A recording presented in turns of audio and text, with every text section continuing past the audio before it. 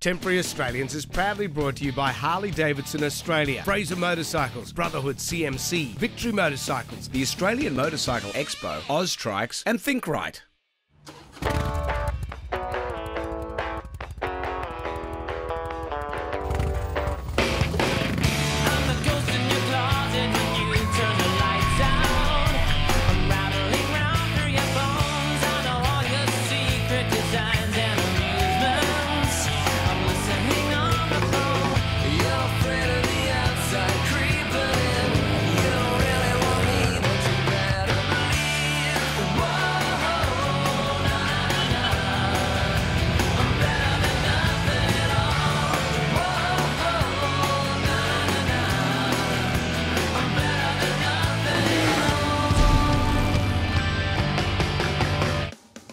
Hello and welcome to another episode of Temporary Australians. I'm Jonesy. And I'm Hirsty. You've been to Western Australia, Greg. Mate, I have. People don't know, but there's some great motorcycle roads over there. It's pretty much a new experience for us, but loved it. Everyone thinks it's flat though. Yeah, well, it's not 30 kilometres away from Perth and you've got these great hills to ride through. Locals love it. And what else do you see there? What sort of infrastructure is there? Mate, there's lots of dams. No need for your language, Greg. Also coming up on the show, we've got this. Beno takes us on a ride just outside Perth. We find out how Pooh got his name.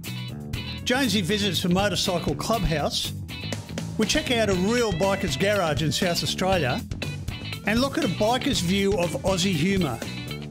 Jonesy catches up with some famous motorcycle figures and we go on a demo ride in Western Australia.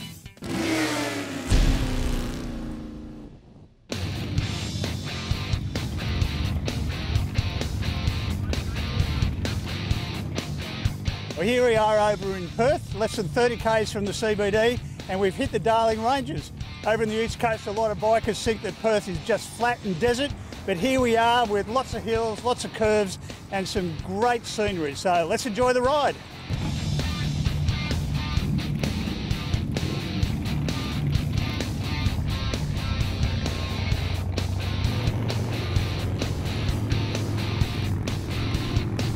We're at the dam at Churchman's Brook.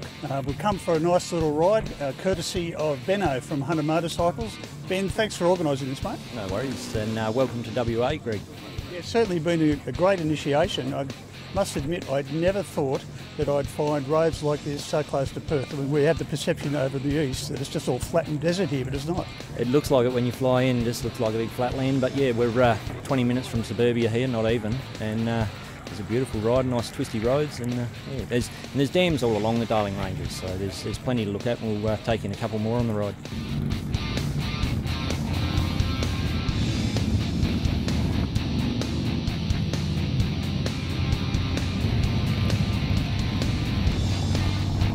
One of the things that strikes me about this ride is just the diversity of bikes. You've got obviously a number of Hunters, but there's Harleys, there's Jap bikes. I even saw a scooter at one point.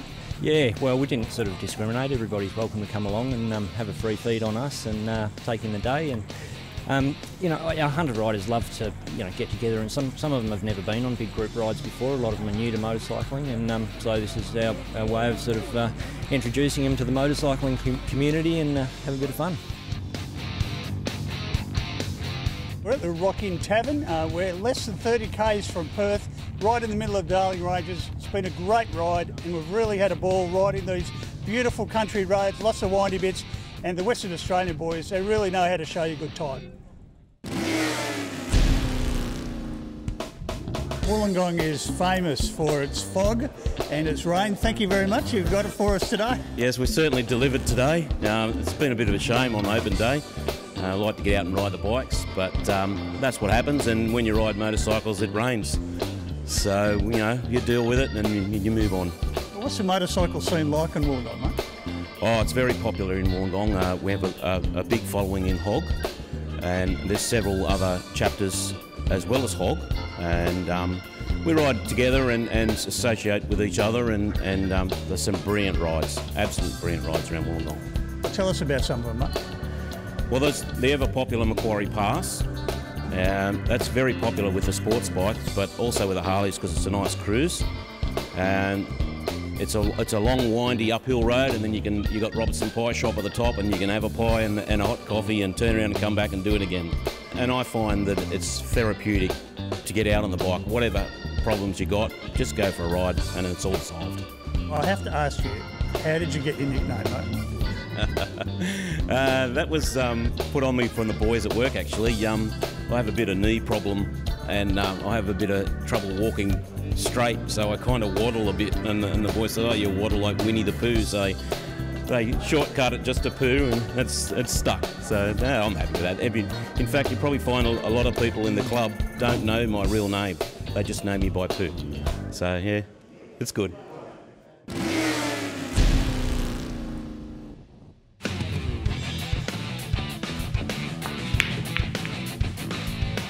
So Ferret, is it easy to join a 1% club? No, not really, because you've got to start off, you've got to hang around first, you've got to know some people there. You can't just turn up off the street. You become a nominee for a period of time, and then maybe you'll become a member. So you've got to go through all that just to get there. How long have you been in it for? I've been a member for 25 years. And was that pretty much the same thing for you? Oh, same with everyone in our club. Yeah. No one in our club has not been a nominee. Tell us about the patch. Our patch started off, we've been around since 1969. It started off, we wanted a name that no one else would use, and we used Bung from the Wizard of Id cartoon in the paper at first. We changed him around, and the saying there was the king is a fink, so we called the club the Finks. And the original patch, I was just noticing, is up there. Yep. So that was the first... That's exactly what it looked like at first. In the early 70s, most were done by hand. There was no embroidery machines like today. If there was, you couldn't find them and they'd be too dear. Nowadays, you just ring up, then send them an email and they'll send you something back.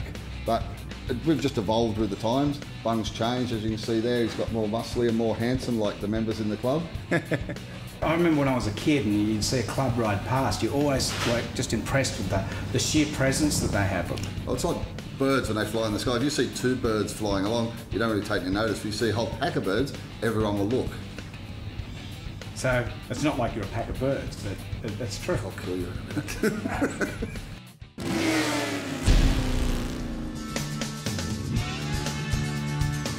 We're in the little South Australian town of Strathalbyn at a really unique motorcycle garage. How popular is this place, Wayne? Oh, particularly on weekends, very popular, and when the weather's nice, it's quite popular. Not only can you get coffee and so on, but the fuel, of course, is an attraction. Plus, there's a mechanic out the back, and there's spares and that sort of thing which are available. I've never actually seen a garage that's set up for motorcycles. This must be fairly unique, I would guess. Is it unique in South Australia? It is unique in South Australia, and not only that, of course, open Saturday and Sunday, and so that's the uniqueness as well. So that's pretty popular. Yeah, a good destination.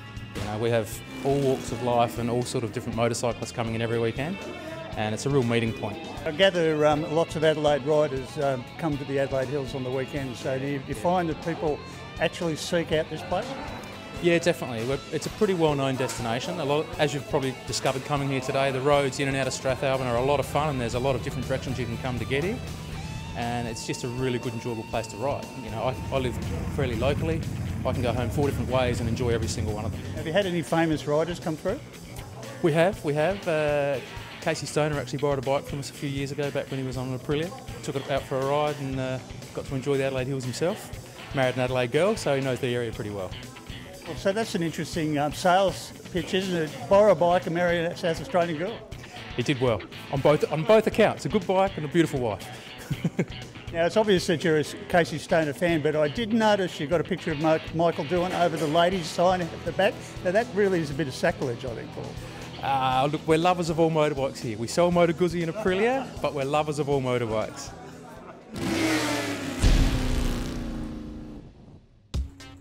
You can find examples of Aussie humour everywhere, from the rock in over in Western Australia to some of the great celebrities of our country who love to tell a yarn, who love to make fun of their mates. And in the bike scene, it's a big part of the way we relate to each other. See, the strange or the macabre or the eccentric or the, that always appeals to me. You know, anyone that's got a really wacky sort of sense of humour or a view of things, we get it when we put on one another. We really get that, and we're really good at it, and we're really good at getting it. Well, it's kind of expected, isn't it? Well, yeah. In fact, if you don't do it, you're kind of like, what's wrong with him? or her. Australian humour, a lot of the rest of the world don't get it, and it doesn't matter what race, creed, colour you are. Australians will have a go at you. Paulie Phoenix Housos is the perfect declaration of that. Yeah, no, we'll just do a bashing for them, or maybe knock off some cars, then we'll get you some cash, mate. What choice, bro? He's having a really big dig at motorcycle clubs. He's having a laugh at the perception of the general public about motorcycle clubs, and he's having probably a little bit of a dig at some of the guys who are taking themselves a little bit too serious. The fact that the motorcycle club are riding around on Hunter motorcycles and not Harleys. Most of my mates that have seen it are just, yeah, it's obviously a joke, What the f*** happened to me, boy? Like anyone that's in my shows, we're going to take the piss out of you, I'm sorry. So I don't care if you're, 100% or half percent. We're going to make some jokes about you if you're in our shows. So sorry, don't come after me. I'm just a comedian.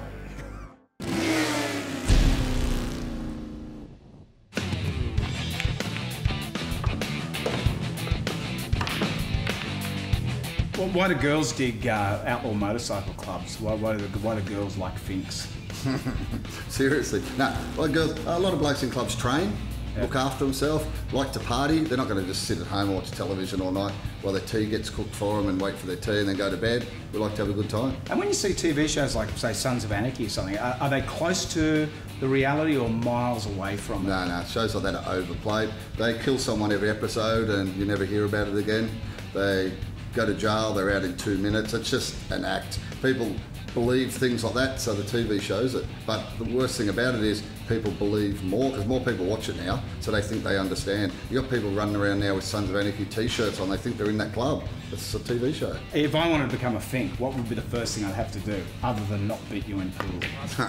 Being in the Finks is a different lifestyle. It's not just, I think I'll join the Finks. People need to hang around first to see what we're about. There's so many different clubs, because there's so many different sort of angles you can go at being a biker. So if you don't fit into the Finks, you could maybe fit in somewhere else. What's the score? 66-0. Right. Well, I'm not going to argue. Ferret, thanks for having us. Always welcome here to lose any time. Victory Motorcycles, how long have they been in Australia for? Victory have only been here for 4 years, just on 4 years, and we've made a lot of inroads in a very short time and doing very well. And what's your role with Victory? The Big Kahuna? Yeah, that's one title. I'm the country manager of motorcycles is my official title. So if I wanted a free bike, I'd just say, hey, how about a free bike? You could ask me about that. I don't know what the answer would be. Not that I'd do that. So what first drew you to Victory? I'm a motorcyclist at heart, and I've been around Polaris, which is the parent company of Victory, for a long time. And when Victory was on the drawing boards for Australia, of course, they were looking for people who might have a bit of motorcycle experience, and so I got drawn into it that way and have been involved ever since. And also a company that's instrumental in bringing back a classic motorcycle brand, the Indian. Yes, Indian's on the horizon for us. We purchased the Indian Motorcycle Company 18 months, 2 years ago now, and have been working hard at what the future of Indian will be, and we're looking forward to when that happens. When will that happen? We don't have an exact date, but I would say that 12 months from now we'll either have motorcycles on the ground or be very close to it. And what are we launching here today? So today we've got a new product called the Boardwalk, which is just behind us here, which is a classic beach cruiser style bike.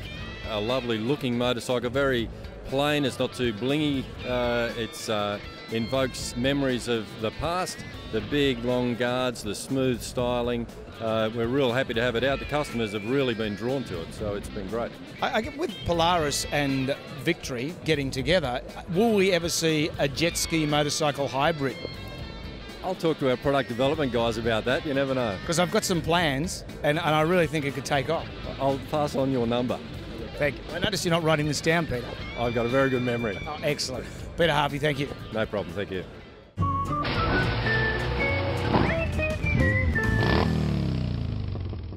Here's the story of the Hurricane. This isn't about a man that was jailed for a crime that he didn't commit. This is about a motorcycle called the Hurricane, whose only crime was possibly it was a little on the boring side. I'm talking about the CBR 1000F. Manufactured from 1987 to late 1999, the Hurricane, as it was known back then, went through only 3 major revisions. In '89, the bike received a cosmetic makeover with a complete redesign of the front fairing. But when I say boring, that's probably a bit unfair. It was because it was a full-fared beast. Honda fans were so used to the open fairing of the CB series. When these things came out, a lot of people said they were the Ford Laser of the motorcycle world. But look, the Ford Laser doesn't have a top speed of 300 kilometres. Not that I would be pushing this thing to 300 kilometres, but they are such a bulletproof bike. They went forever. They're perfect in traffic, and resale value, you're looking at about $3,000 for a good one. This one in particular has 122,000 Ks on it, which is pretty good. The writing was on the wall for the CBR 1000F in 1995 when Honda introduced the Fireblade, and the model was discontinued in 1996 when the Blackbird was released. Largely gobbled up by motorcycle couriers in the 90s because they were so reliable, all they'd do was take off these lower fairings so they wouldn't overheat in traffic. The only problem I have with the CBR 1000F is this. I'll just go into my handy workshop manual. Here it is. See that? Part number 5, the collar washer. It's a $2.50 part. The problem is to get to it, you've got to split the cases. So $1,500 later, your Honda's back up and running again. But other than that, I have no problems with the CBR 1000. I'll close the book on this, and this is a sled we love in our shed.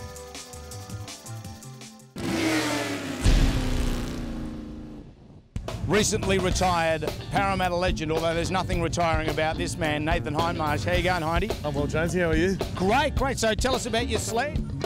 Yeah, street glide, mate. Just picked it up the other week. Usually at the moment I'm on a Softail Slim, so but just for the ride to Canberra today, I'm on the street glide for a bit more comfort. Big world of difference between Softail Slim and a street glide. This feels like sitting at home on an armchair watching the footy. So. And you've got your stereo on. You're listening to your CDs. Yeah. I was listening to the radio on the way in this morning. Of course, 1017. Yeah. Bit of Carly Rae Jepsen as well. He likes the new stuff. Yeah, all that type of stuff, mate. Yeah. And how are you going with retiring? Is it nice just not watching footy? To be honest, mate, I haven't really had a chance to think about retirement yet. I'm still watching the semi-finals. Watched Manly win last night, but I think it'll hit home once the boys, go back after Christmas and really get stuck into a new season. Hindy, shiny side up, okay? We'll see you in Canberra. We'll see you there. Rob, it's turned out a beaut day today in Perth in Western Australia for a ride. What exactly are you guys doing? This is our demo day.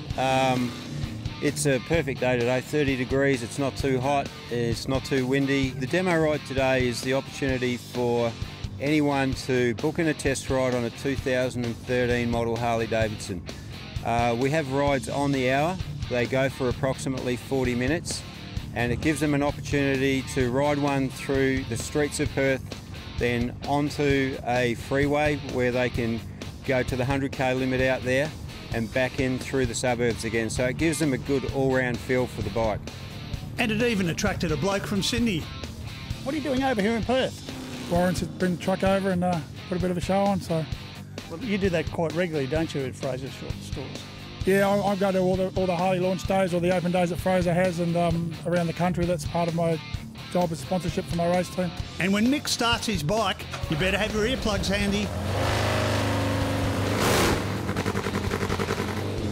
We have a reasonable sized fleet as demos. It means that other people can get a feel for riding with a group of motorcycles, maybe not just one-on-one, so that they might not feel so conspicuous or something like that. But in a group, they feel like they're part of a group ride.